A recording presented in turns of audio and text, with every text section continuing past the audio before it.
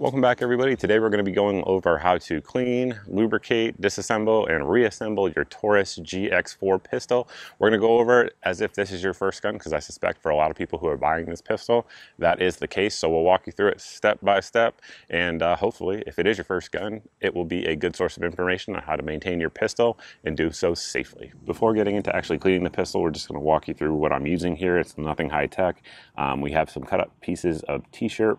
One thing, if you're going to cut them up, you want to err on the small side because you don't want anything getting stuck in your barrel. That said, there's also 30 caliber or 9mm patches that you can buy online that are pre-cut if you don't want to go through the hassle of cutting your own. These two bottles here are filled with break-free CLP, which is a cleaner lubricant protectant or cleaner lubricant preservative, depending on whom you ask. I buy the big bottle and then I just put them in the small bottles, so that way they're easier to work with. High-tech toothbrush here, and then we have these tipped-in polymer picks. These are nice because they don't scratch up the finish of your gun like metal dental picks would do.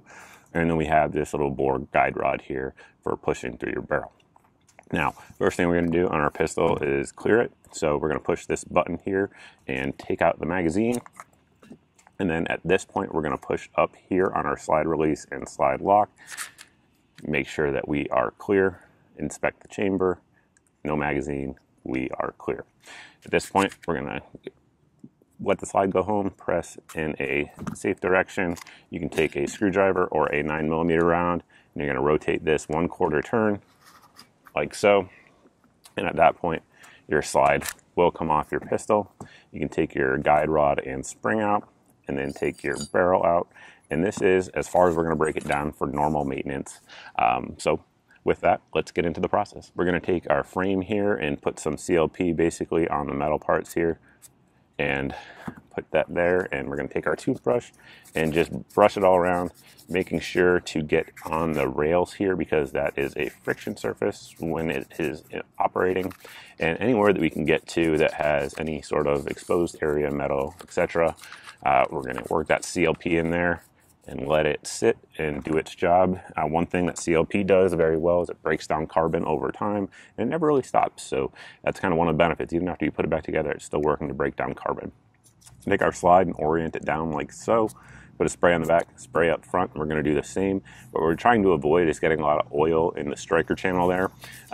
Eventually, if you get too much in there, it can cause light strikes or light primer strikes. So we want to try to avoid getting a lot in there. And again, we're paying attention here to the rails.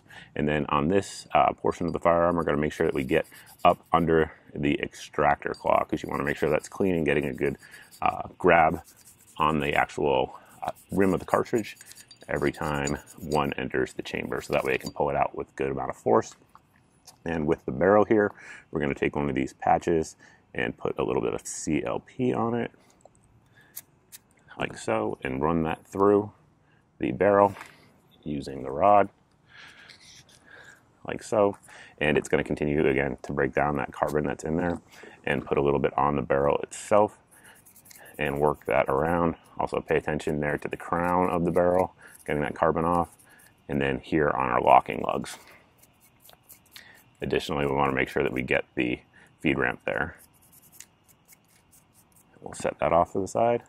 And then here on our spring and guide rod, same thing, a little bit of CLP, work it all around. At this point, we are going to take, again, a clean patch or a piece of t-shirt and just get everything that we can get in there with our finger, wipe all that CLP up. You'll never get all of it. Like I said, it'll always kind of have a little bit of a surface layer there, which is a good thing. And then we'll take our pick and sort of work into the cracks that we can't just get with our finger. Again, paying special attention to those rails. And then the metal surfaces here on the dust cover. And anywhere that you kind of can't get to or feel friction, don't push past it. The springs in there don't need, to be pulled or pushed in any direction that they weren't designed to. And realistically, unless you plan on putting 10,000 plus rounds through this pistol, you don't need to take this pistol down or get into any area that we're not going to cover here during this video. And you want to make sure that you get as much oil out of the magazine well as you can. It just doesn't need to be there. And then we're going to do the same thing here on the slide. Again, kind of get everything we can at first. and then work into those crevices with the pick. Once again, we're going to try to pay special attention to that extractor claw right there, and also the breech face. Make sure we get any carbon out of there, and then up under that extractor claw, which I guarantee you there's carbon. Yeah, it may not be easy to tell on video with this green, but yeah, carbon's out of there for sure. And we'll do the same on the exterior there of the barrel. You can see wear marks already starting here on the nitrided finish, which is just not an issue at all. The barrel will show wear, it's normal. And I'm going to run another patch here through the barrel. Now, how clean is a question that always comes up in these videos.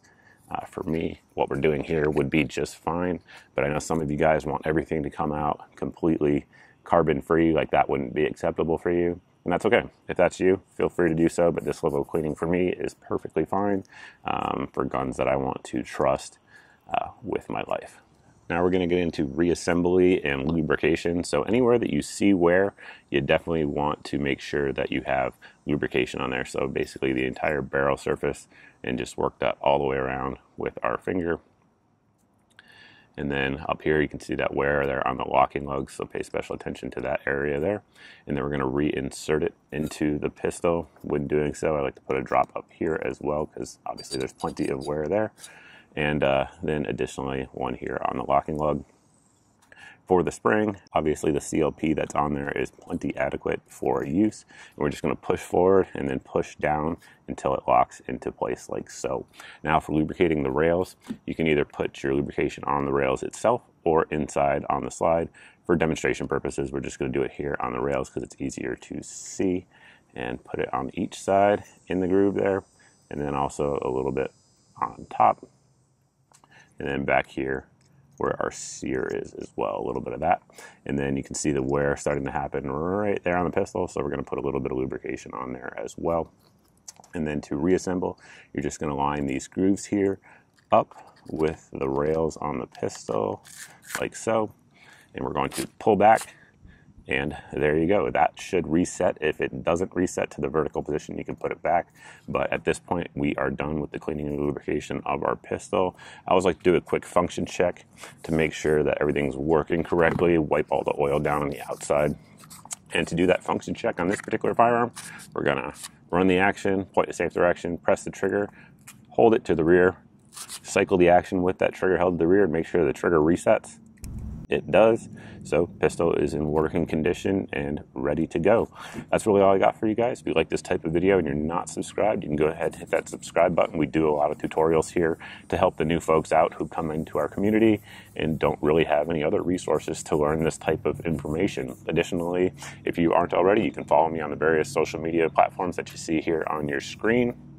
And if you are subscribed and you've hit that notification bell, but you're not seeing 2 to 4 videos a week, you can sign up for my email list here on your screen. That email goes out at most twice a month, usually only once, with all the videos since the last email went out. So that way there's no social media giant censoring your eyes from my content.